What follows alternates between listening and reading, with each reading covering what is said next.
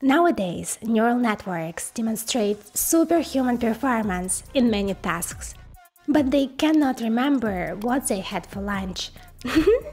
The problem is that when neural networks learn a new task, they tend to forget what they've learned before. This phenomenon is known as catastrophic forgetting. In contrast, humans and animals have a remarkable ability to learn continuously. Now there is a new research paper which describes a novel way to solve the problem of catastrophic forgetting. Basically, researchers suggest to put AI to sleep. This problem was originally described by Mikhail Maklonsky and Neil Cohen in a paper published in 1989. And the problem actually occurs when a neural network trained sequentially on multiple tasks. What happens is the weights of neural network, which are important for the task A, are changed in order to meet the needs of a task B. In contrast, we humans are capable of incremental, lifelong learning. You know, I'm a lucky one. When I learned how to walk, I didn't forget how to talk.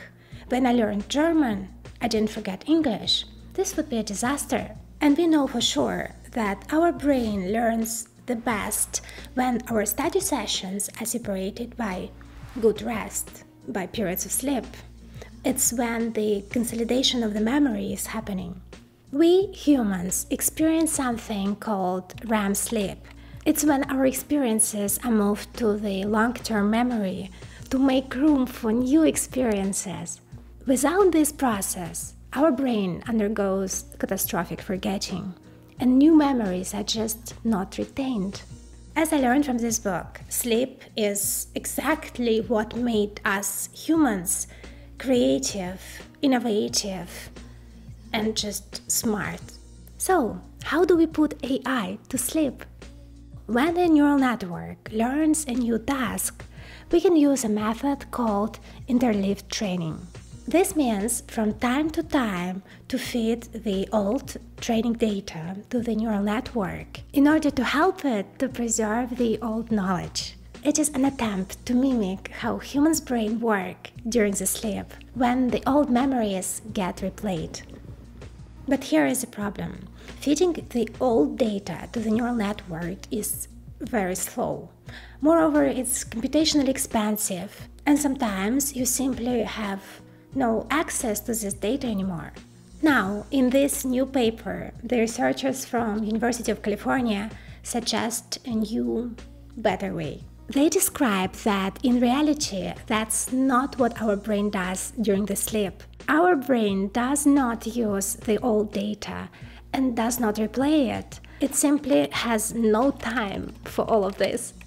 In the new study, the researchers, instead of using conventional neural networks, use spiking neural networks, which closely mimic the way our brain works.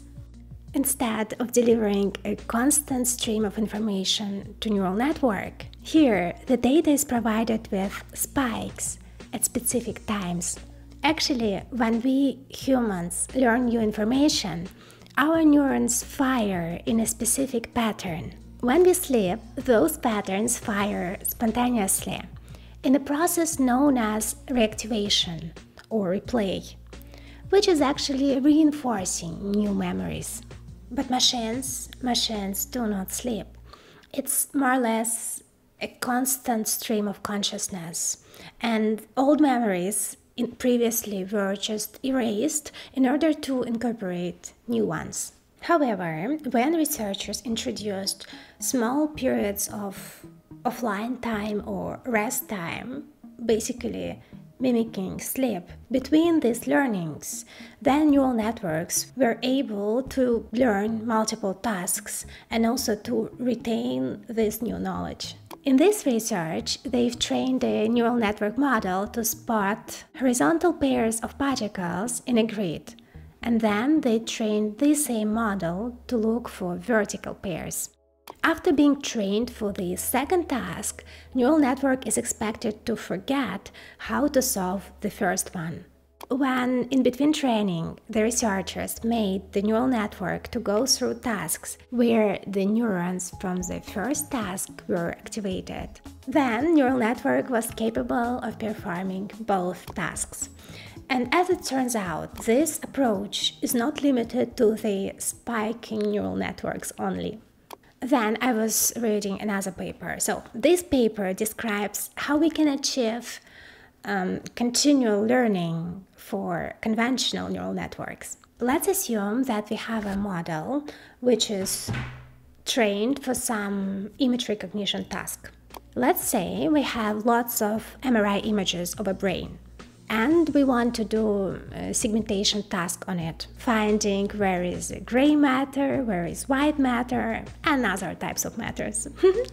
Let's say you train the model to do just that. And then you would like to extend this model. So on top of that, you would like it to do segmentation of the white matter lesions. Eventually, we want this model to be able to perform both tasks. And we don't have the access to the old data, so we would like to train it on a new set of data. We expect that leaving out the old data will lead to significant drop in the performance of the model for the old task. Based on this paper, we can actually solve this problem using elastic weight consolidation technique. The main idea is very simple. Yes, we lost the access to the old data, but we still have the model and its parameters. What we have to do is, during the training, we have to punish the model every time it lets its parameters to deviate far away from the old parameters. If we train it in this way, then the performance for the old task should not drop too much. The problem here is that the parameters are all considered to be equally important, which is of course not the case. It could happen that some parameters are allowed to deviate a lot, while others should strictly remain unchanged. But how do we tell which parameters are important and which are not? And here we need to use Fisher information. It's basically used to set the importance of parameters, and it's actually often used in the reinforcement learning, for instance when AI learns how to play games. It works like this.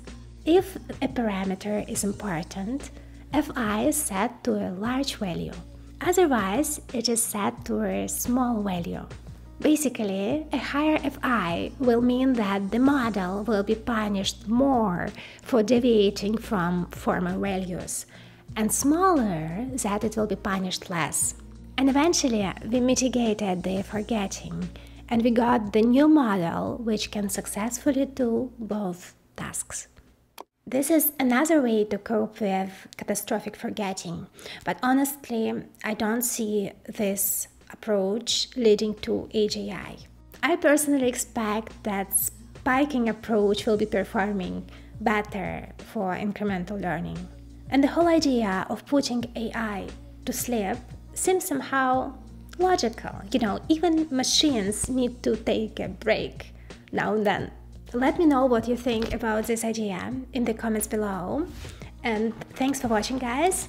Consider supporting my channel at Patreon, the link will be below. And of course, take your sleep seriously. See you in the next video.